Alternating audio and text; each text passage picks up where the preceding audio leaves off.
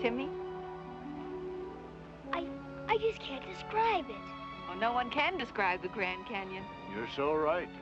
It has no equal and no superior. Boy, you can say that again. I found this represents all things to all people. It looks bigger than the whole world. It's the greatest visual shock known to man. Your grandpa taught me all I know. Oh, go on now, Oliver. You'd have been a park superintendent with or without Dad's help.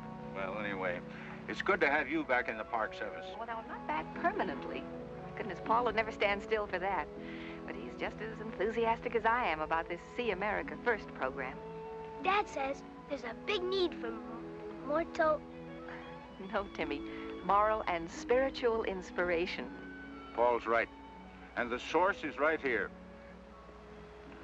If I know your mother, she's going to do a bang-up job promoting this program. Thank you. Mom, it's the man we spoke to today. Well, Richard, someone here I'd like you to meet. Fine. We've been enjoying your music. Thank you, Oliver. Ruth, Timmy, I'd like you to meet one of our favorite yearly visitors. How do you do? Hi. Bet you didn't expect to see me so soon. Don't you remember? We met on the rim today. Well, of course. You're the boy with the collie. I wanted Mrs. Martin and her son to meet you, but it seems it's all been taken care of. Oh, yes, but very informally. It's a pleasure to meet you, Mr. Bliss. Well, thank you. Very pleased to meet you, sir.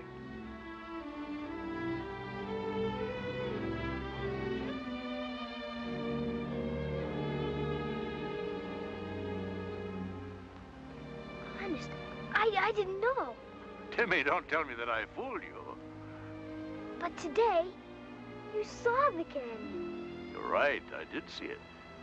But in here. You understand? Pleased to meet you, Timmy.